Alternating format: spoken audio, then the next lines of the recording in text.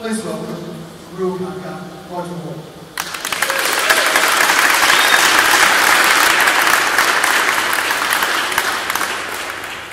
Thank you very much, Joe, and welcome everybody to the Auckland Art Gallery, and thanks very much for coming.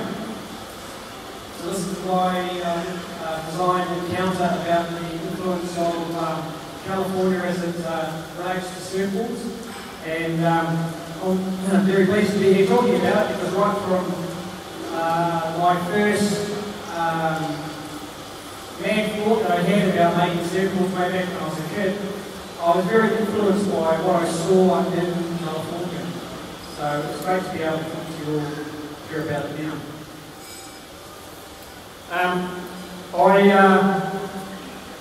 I built my surfboards in a factory up in Ruakaka, and I've been doing that since 1983.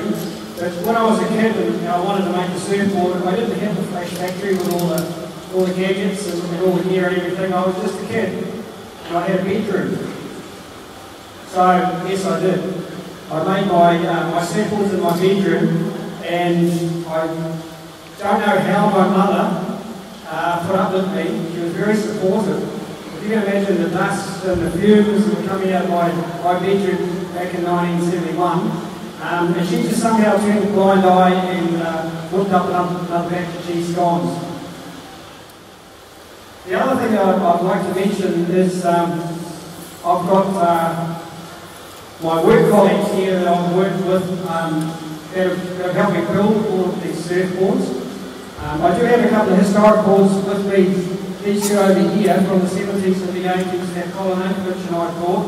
But when I finish my talk and we're having a look at all the boards, I have my work colleagues here and make me feel very good to have them here.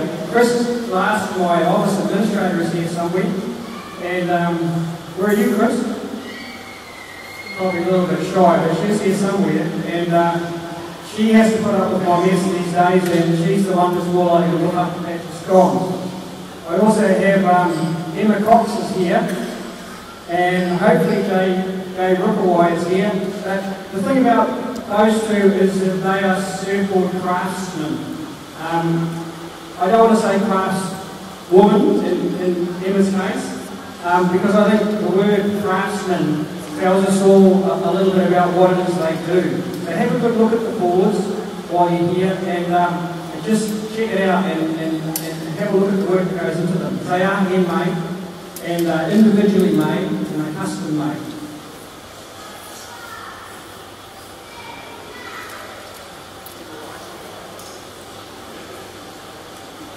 Talking about California, you can't really get to California without stopping in Hawaii.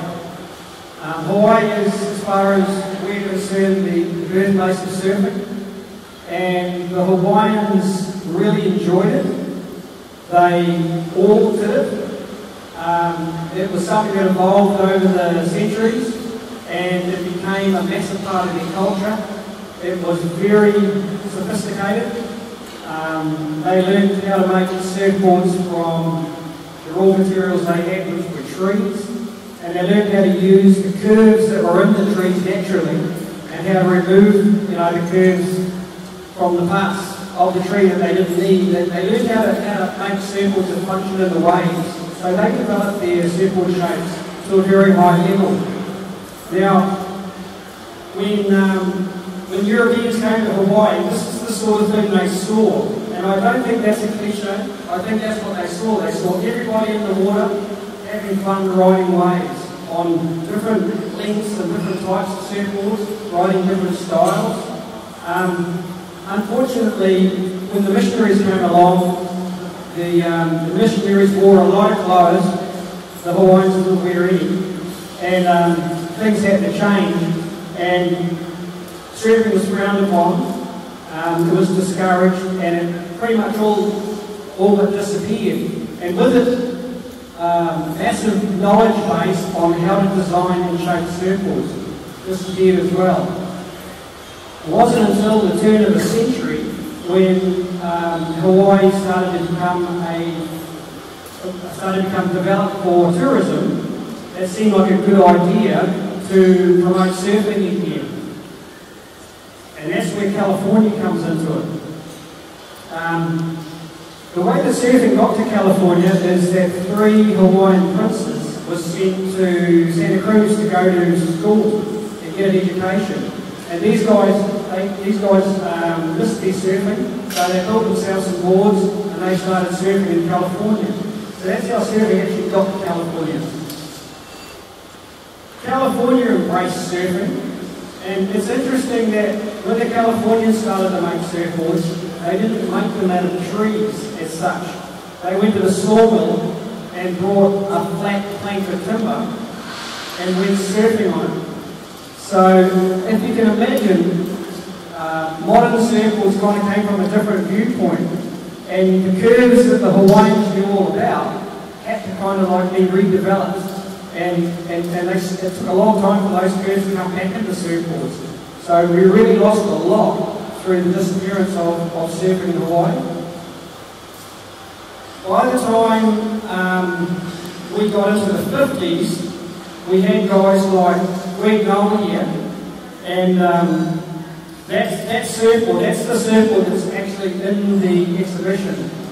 You'll see that board there. It was made by Greg Nolan, and Greg was the pioneer of big wave surfing.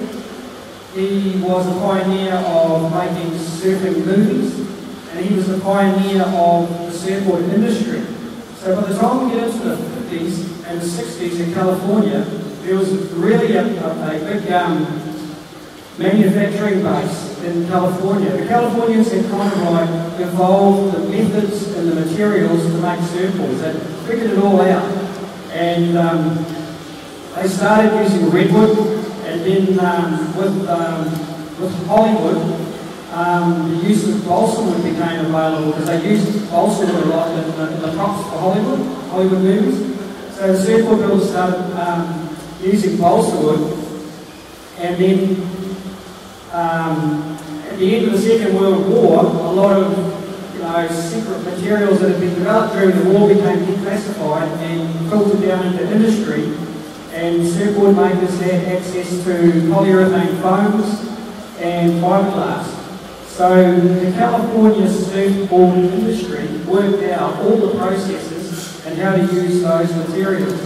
And kind of around about 1958 was when they started to phase out balsa wood and go to the foams and the fiberglass. These are some of the iconic labels that came up in California, and many of those businesses are still operating today. So the way that we make surfboards in Ruakaka, and the way that surfboards are made all around the world pretty much, the materials and the methods pretty much came from that California surf industry.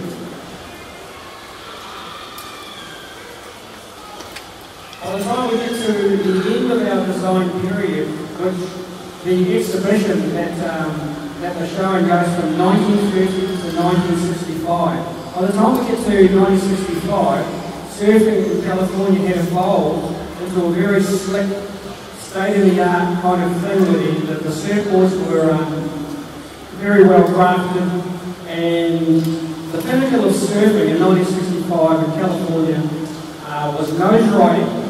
And that's David Weaver, who was the #1 nose rider at the time, showing some style and flair and executing a very difficult nose ride in a critical part of the wave.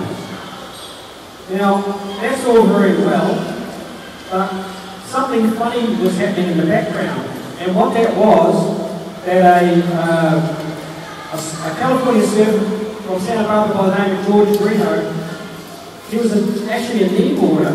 He decided it was getting a little bit crowded in California, so he decided to move to Australia. He heard about all these empty waves over there.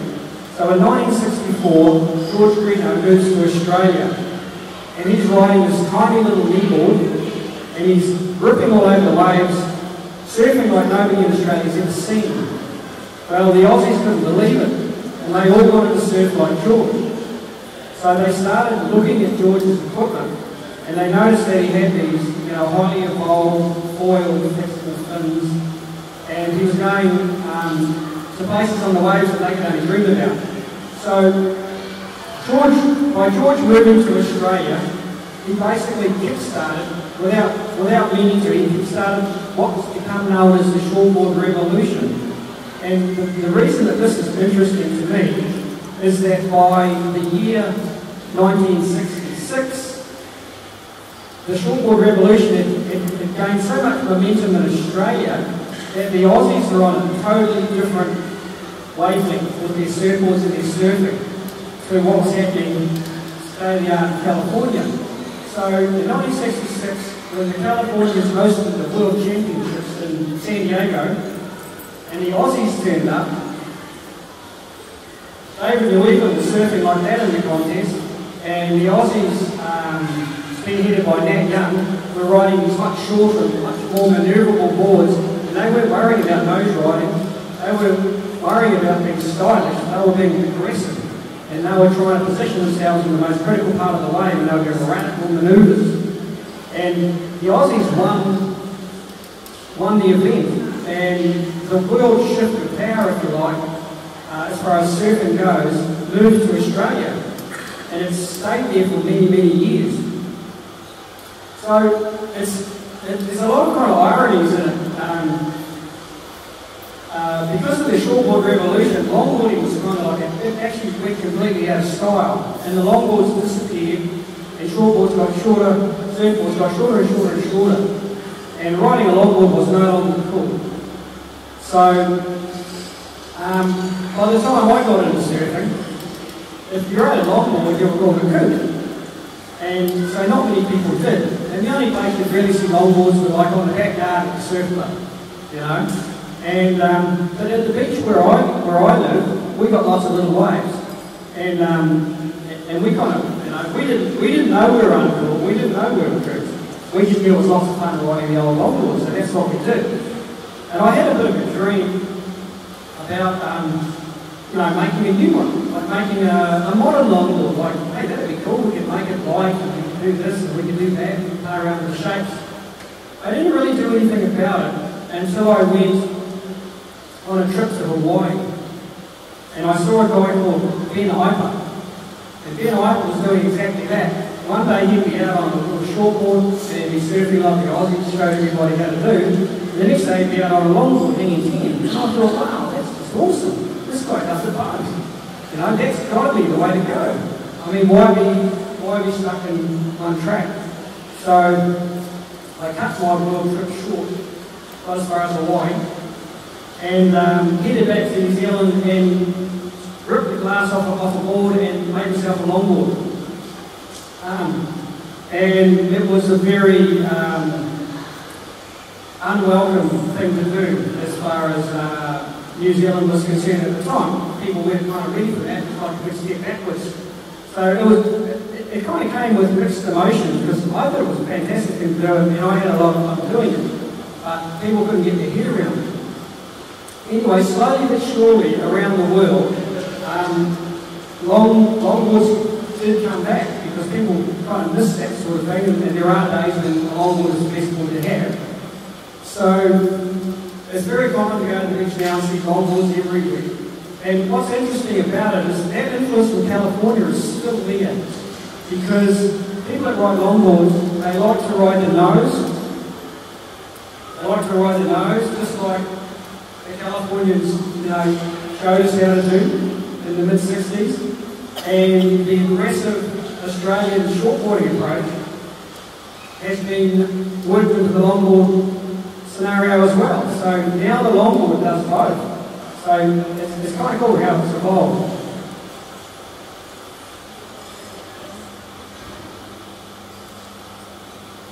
A major influence from California, and strictly speaking, this is a little bit outside of our design area, but it's so important, I've got to mention it, because in the late 60s, there was another kneeboarder in California, this time from San Diego, by the name of Steve List.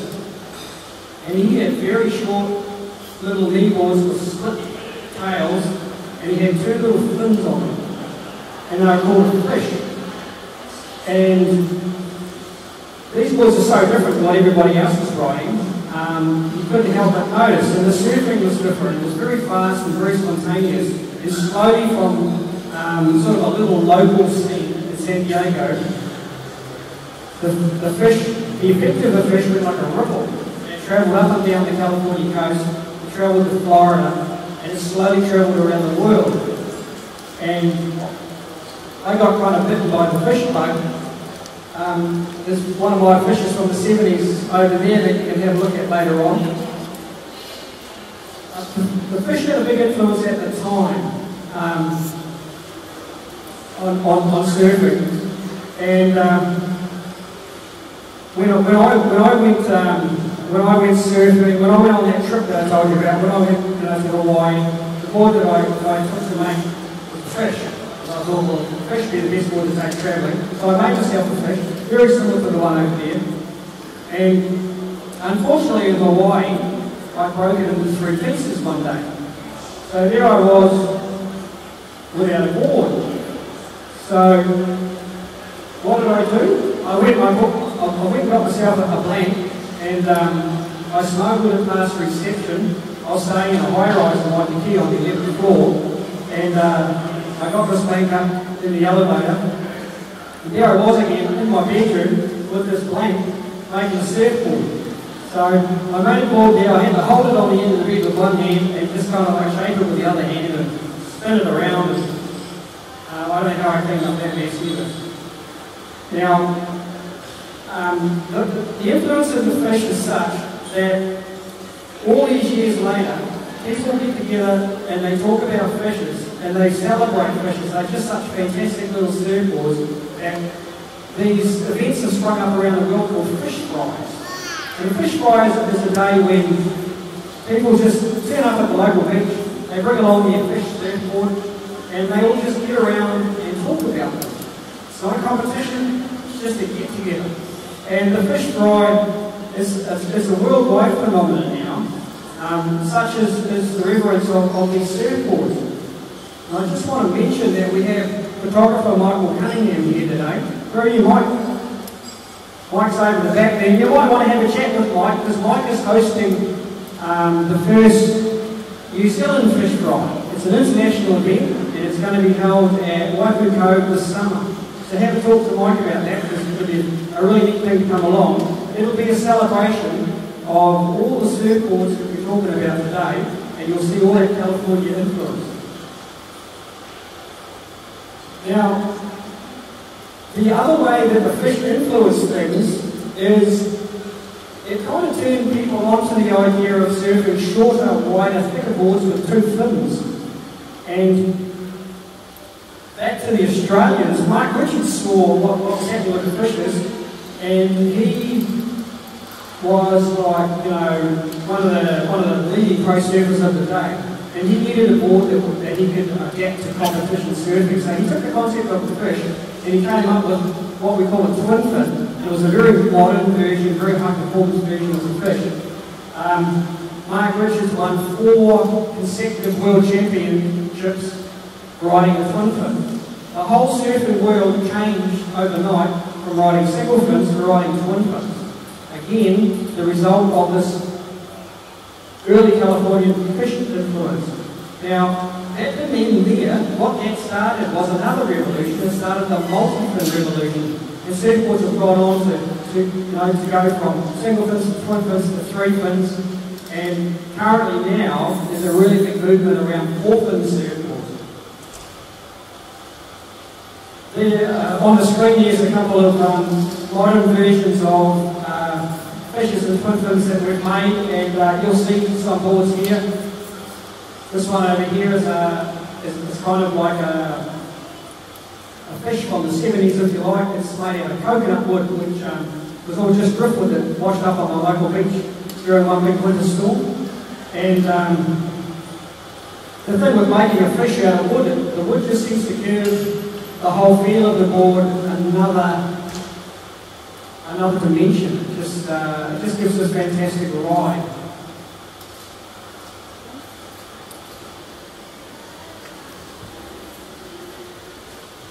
In California, at different times of history, there's been different characters that have done different things. In the 1940s, there was a guy called Bob Simmons, and he was in the same part of town as Steve Liss about 20 years earlier. And Bob was a eccentric kind of a guy. He was a bit of a loner, he did things his way. He was a mathematician, and he worked all the surfboards out using mathematical equations. None of the other shapers did that, and they used to have fierce arguments about what was right and what was wrong. But Bob just did it his way. And Bob was responsible for coming up with a lot of the foils and a lot of the rail shapes, the way the curves are put together and concave bottoms. And he was the originator of the idea of using two fins. So Bob had this massive influence whereby even though the other shapers in California that were doing great things didn't agree with him and they didn't copy his boards, they took a lot of the design elements out of his boards and integrated them into what they did. So he had an effect that changed all surfboards. Something else that Bob Simmons did is, being a bit of a loner, he'd nip off for a surf by himself, and we all surfers know what that's like. And he had a little shore break wave that he used to go and surf all by himself, nobody else was interested. And he didn't want to ride his 10-foot bobbleboard there because it wasn't the right, it didn't suit the wave conditions. So he made a 6-foot version of a 10-foot board. Everybody was riding 10-foot boards except for Bob. He had a little 6-foot board. Now, the world didn't really know too much about this. Bob died, and life went on, and things did what they did.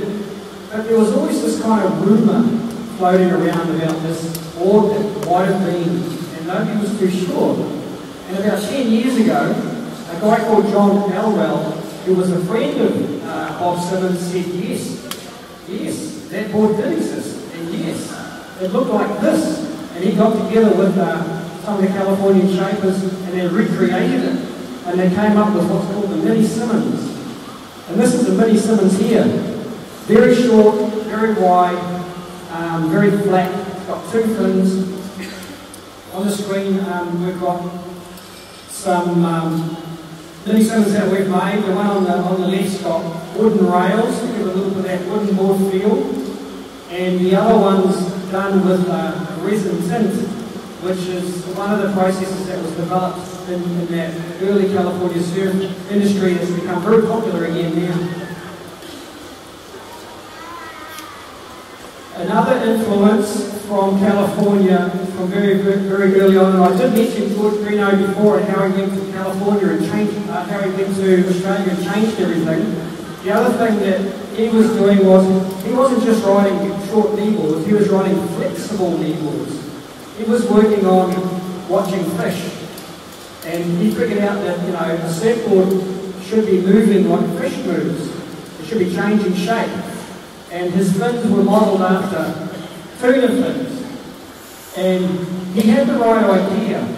And there are a few people that have played with flex as a result of meeting with George over the years and seeing what he was doing on his boards. And one of them is an Australian called Mitchell Ray. And Mitchell's been making boards with flexible tails, right through from the 60s when he first met George to the present day. And he's got it very evolved. And what it does is it gives your surfboard basically a muscle.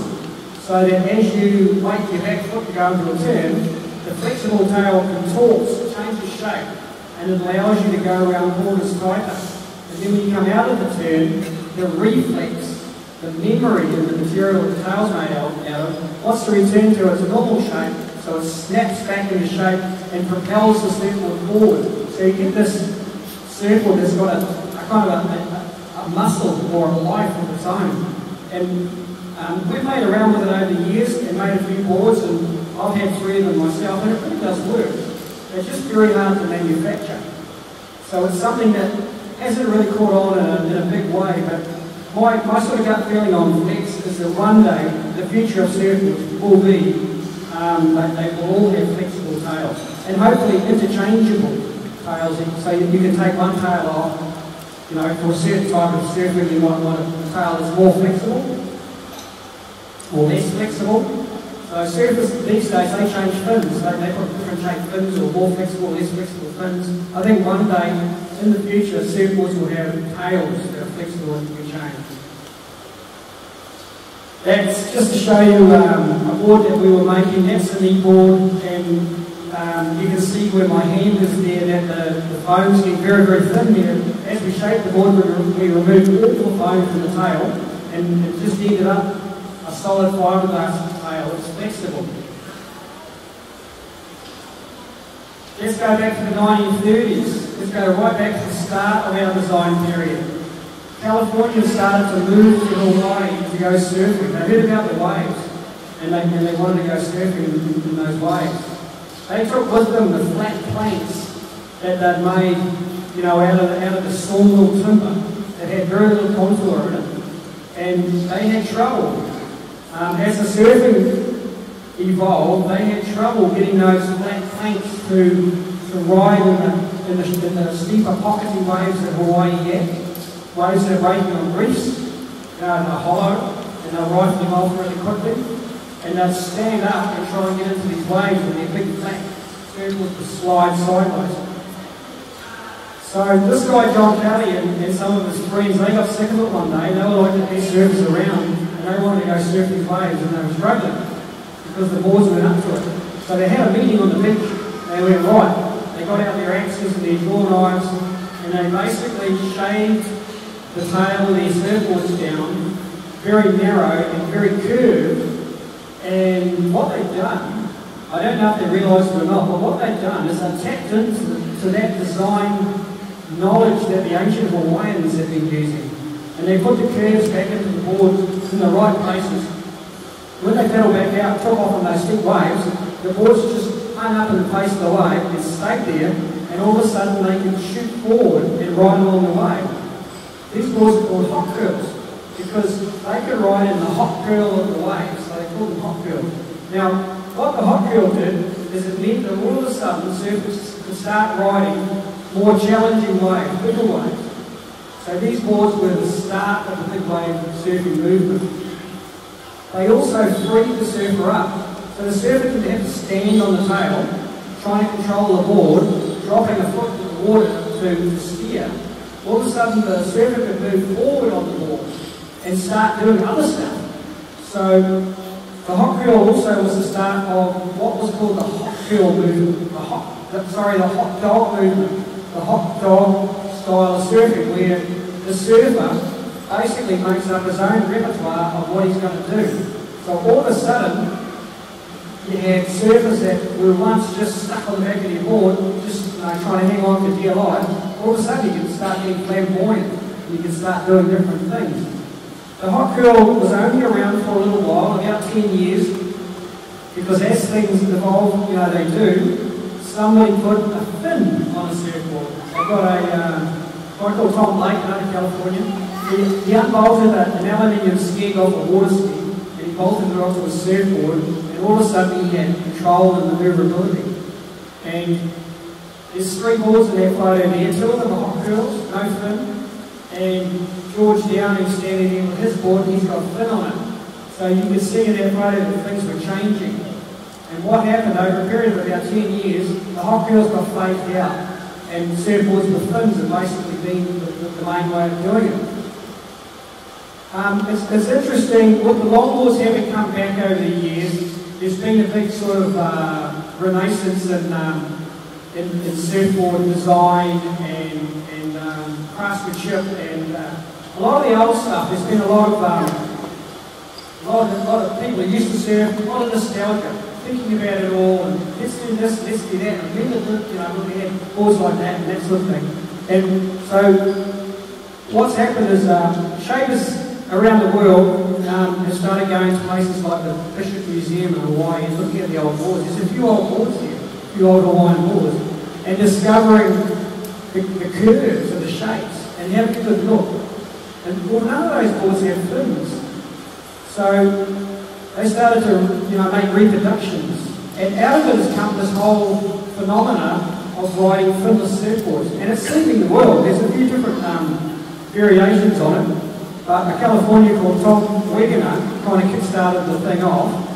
And I was very intrigued because I'm a surfboard shaper, so it's kind of like, well, all of a sudden people are riding surfboards, they don't have any fins on them. How can they do that? So I had to get my head around it, and I wanted to be involved And I thought, well, hey, what about those hot curl boards that they used to ride in the 1930s? So I thought I'd have a go at making one and see what it was like to surf it.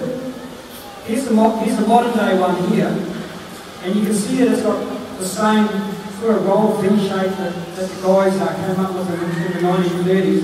And you'll notice that I've got quite a collection of them there. And I've kind of evolved the things to the point where I've taken the 1930s concepts and I've merged it with modern ideas and just sort of tried to bring that 1930s style of surfing into the present day.